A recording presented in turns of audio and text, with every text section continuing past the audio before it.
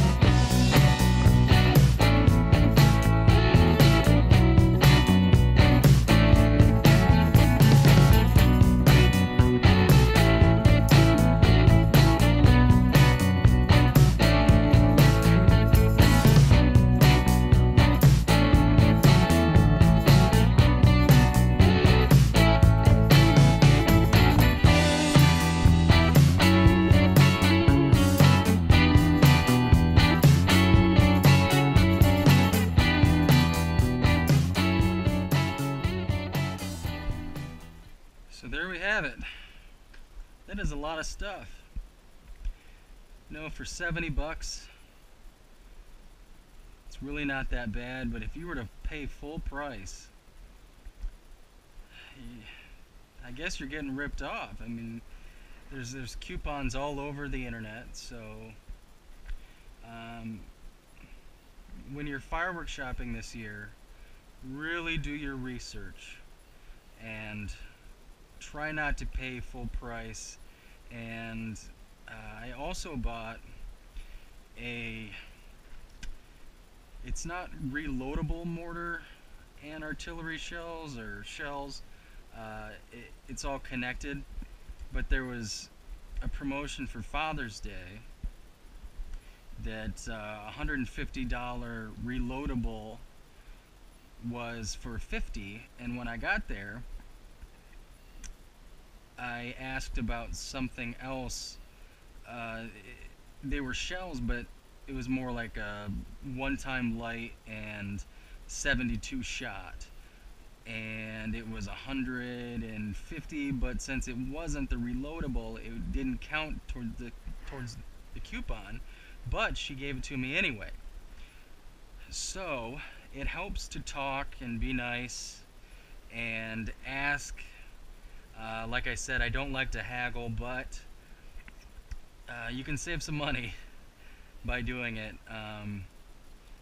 They make quite a bit of money on this fireworks stuff. So try not to pay full price, or look for as many coupons as you can online, because most of the time they're just gonna say okay, and you can save a lot of money. Try not to get ripped off. Okay, thanks for watching, and I hope this helps.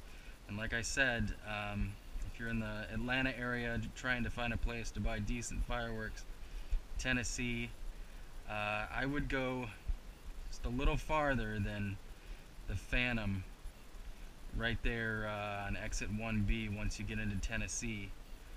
And I would go to the fireworks superstore or something like that. I don't know. The vibe was just weird. So that's my opinion, and I hope all of these shoot off well, and I hope everyone has a fantastic 2014 4th of July.